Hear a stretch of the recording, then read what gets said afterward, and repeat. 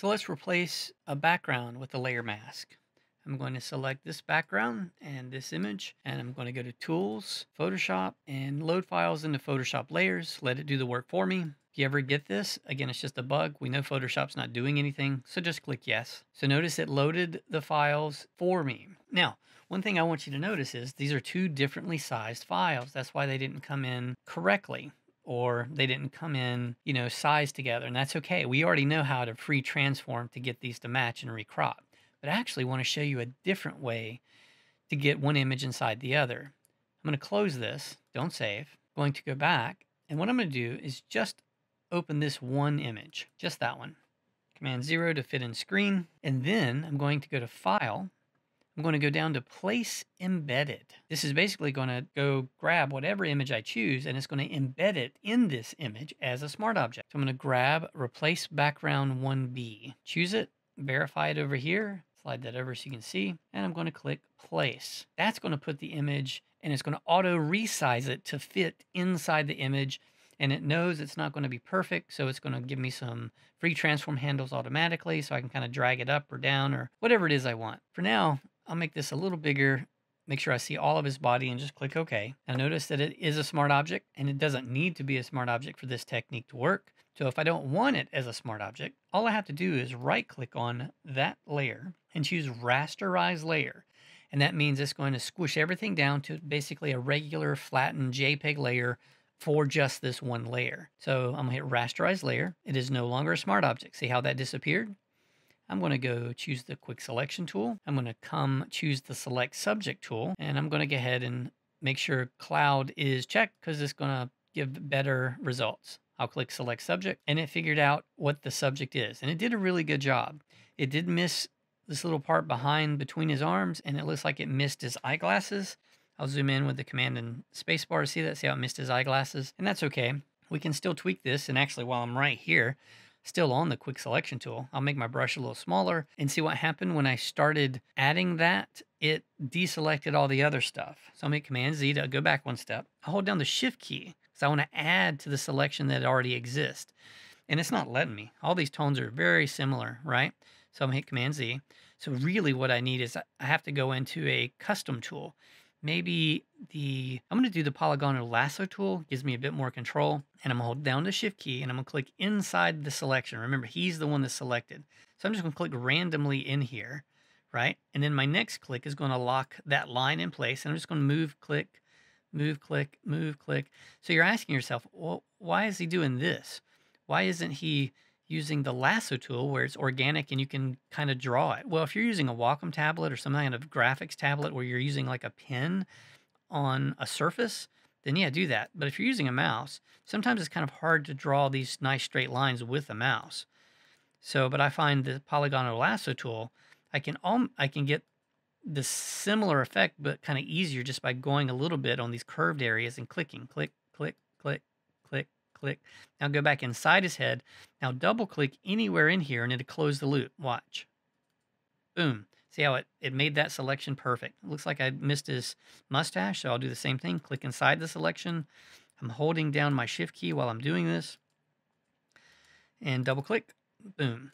And now I'll hold the space bar to pan around. Looks like we messed up here. So I'm going to hold down the Option key, click outside of the selection, click down to the brim of the hat, click, click, click, click, click, click. Now double click out here, and it got rid of that. So I'm panning around the edges, panning around the edges, panning around the edges, making sure it did a good job.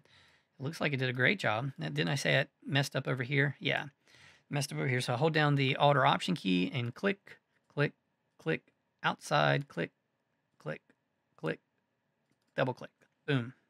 Oh, now if you ever get it where it double clicked or a third clicked or something and it wants to start redoing it, just click once to get out of that. And if all your selection disappears, remember, you know how to just hit Command Z to step back until you see it again.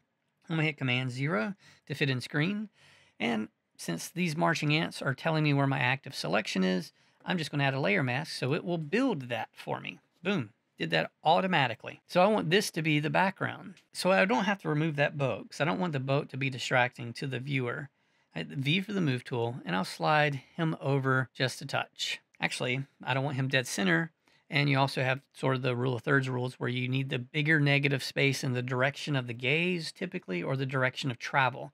Because you feel how this feels kind of off balance where everything behind him is wasted. So either you have to break the rule by going way off center this way, or you've got to cater to the rule and come back more this way. I may decide just to go ahead and hit Command T for tree transform, make him a touch bigger. That way it's very easy to camouflage that boat.